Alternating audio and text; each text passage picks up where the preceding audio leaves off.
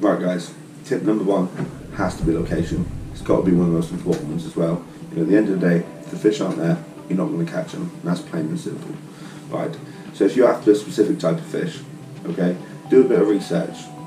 You know, try and find out as much as you can about that fish, like where they hang around. You know, bass, they're like more rocky areas. You know, flatfish, they prefer sandy areas. Pollock, weed. You know, you need to find out the localization of them. Also, things can come into play, like, you know, what types of tides. Tides can have an effect massively on what sort of fish, you know, how well certain fish are going to feed. You know, types of, you know, time of the day. You know, especially with bass, I find personally that in the mornings on a nice early sunrise or late in the evening, just as the sun's going down into dark, the best ones for me. But you've got plenty of different options that you can research through to try and find out where and what they're going to do. So you're best off is trying to get as much information on them as possible to find out where the general area is going to be, and that's going to give you your best shot at trying to find the fish before you can do anything else.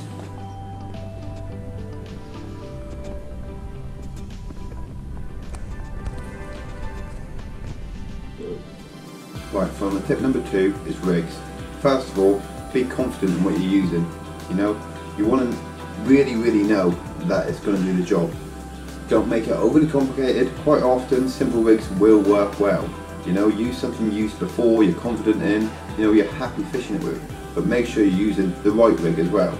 You know, it's no good having a bit of bread and a size 1 old hook and trying to go for a mullet in a harbour. You know, more than likely, you're not going to pick up, and if you do, you know, probably going to foul hook them. So use what you're confident in, get the right rig for the right fish, and sometimes just keep it simple, you know. If it's simple and it works and you've used it 100 times before, use it again.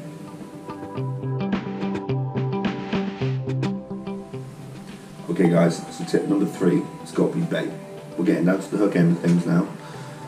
If you're targeting a specific fish, okay, you've got to find out what that fish feeds on, what food sources it has in its natural environment in its area. If you're hunting for bass, you know, they're going to be coming in over the rocks, they're probably going to be trying to feed on them peeler crabs. If you're fishing for flatfish on the mud flats, you've got to find out whether that mud flat is more of a ragworm area or a lugworm area. Okay, so you've got to look at it like that. Secondly, you've got to look at presentation. Presentation, and you cannot stress this enough, presentation is key. That comes down to it. At the end of the day, if you've got an unnatural hook bait out there flapping around in the current looking like God knows what, you're not going to get a fish here, you're highly unlikely to. But if you can pinpoint get that down, and you've got a flat, nice streamlined bait sat there pretty much on a plate for them, it's all but irresistible to them. You know, it's in their natural habitat. If you can match the hatch, as they say, to what they're normally used to feeding on, why wouldn't they? That's the way you've got to look at it. Right, number 4, the next tip is local knowledge. I can't stress enough how much local knowledge can really save you from blanking to catching. You know, down to speaking to local fishermen, tackle shops, whatever it is, get the local knowledge. You can find out what they've been feeding on, what they've been getting caught on, what fish are even in the area. Odd spots, do they like deep, do they like shallow, do they like mud flats, do they like rocks? You know, the time of evening, the time of morning, whatever it is, it can really be a saviour from blanking to catching. Don't be afraid to ask.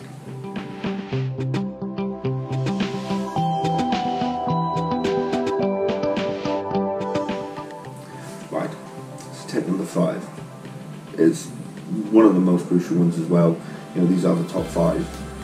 Time and effort. You know, the more time and effort you put in, the more chance you've got of getting that reward. You know, and everyone loves the reward. That's the reason we're there fishing. Okay, don't always go to the popular marks where everyone's fishing. They're high pressured. The fish are getting lines thrown at them all day, every day. You know, try a new spot. Try and find your own spot. Have a look on Google Maps. Take a visit. Take a walk around the coast. Try and find some little out of the way spots, because you never know what's going to be lurking in them. Okay, don't get put off by blanking as well. Blanking is just an opportunity to learn. You know, think about why you blanked. What went wrong for you to blank?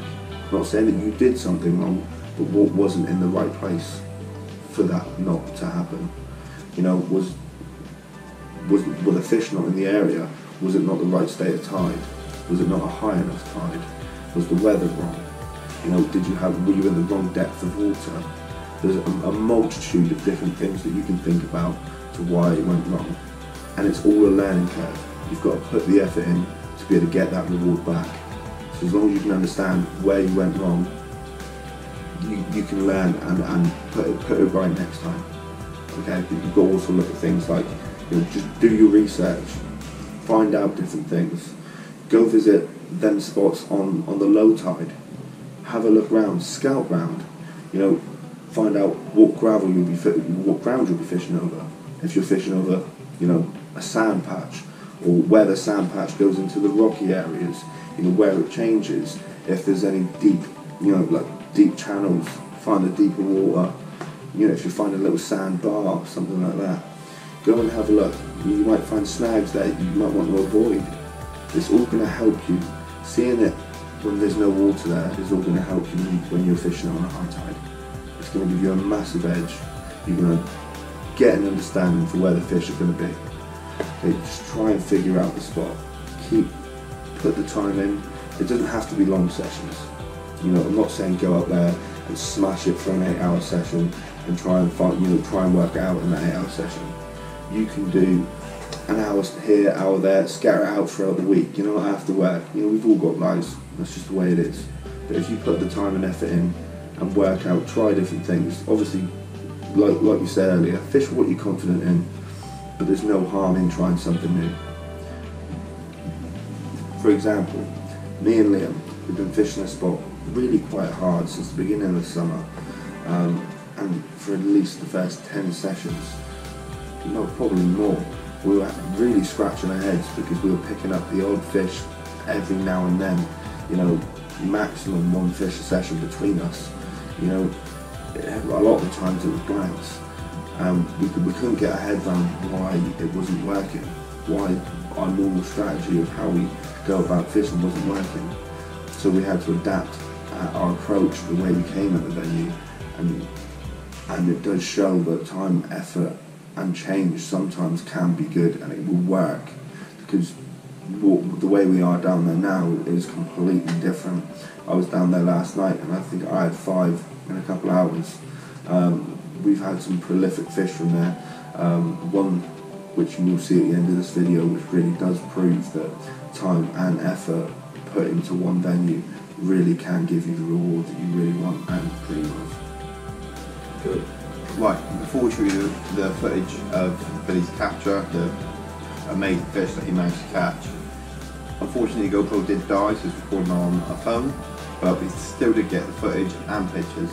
I want to say, one, well done Billy, you know, we've put a lot of time down there, you know, and I was happy, you know, we went from catching one fish between us, you know, mostly planking really, you know, then we got quite comfortable there, you know, we were like 4 or 5 fish in a session, catching quite regularly, couple of hours, go down, get a couple of fish, come back. I pulled out, a good sized bass for me. I was happy with the size of it, for especially the stamp fish we caught down there before. Billy put in the extra work. Even after I was happy and content just going down there and catching what we were, he went down there over and over and over and changing, you know, little things. I like fishing on the mud flap, so I found I got a few more bites that way. Billy banging a glowing bead, you know, lifted up the bait just off the surface, let it flap on the current, and he got smashed in its mitt straight away. Now it's a big difference, but he put in time and effort and trial and error, and yeah, you'll see the fish in a minute, but yeah, well done, well done.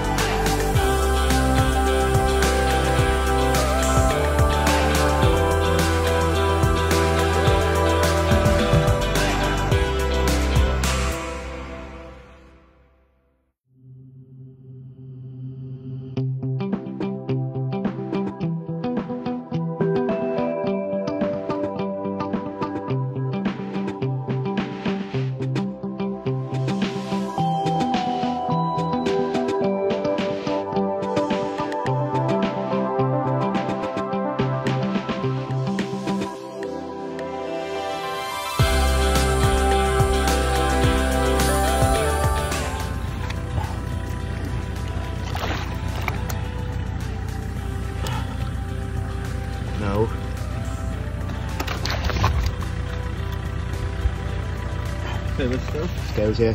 Zero. Yep, 0. I'm going to record. Yep, recording, yeah? Okay, I'll hold him, you read. £9. £9.34. £9.34. £9.34. Bass. Good on, mate.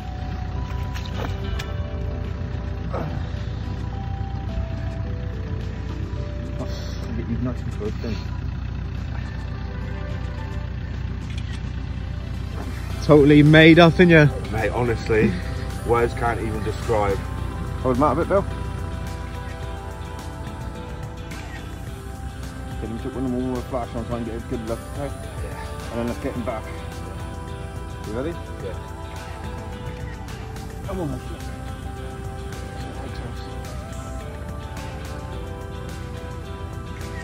Okay, awesome. Awesome. Okay, let's get him back safe and main it now. Just to move out. Try and move away now. He's getting stronger. Go on, girl. There you go.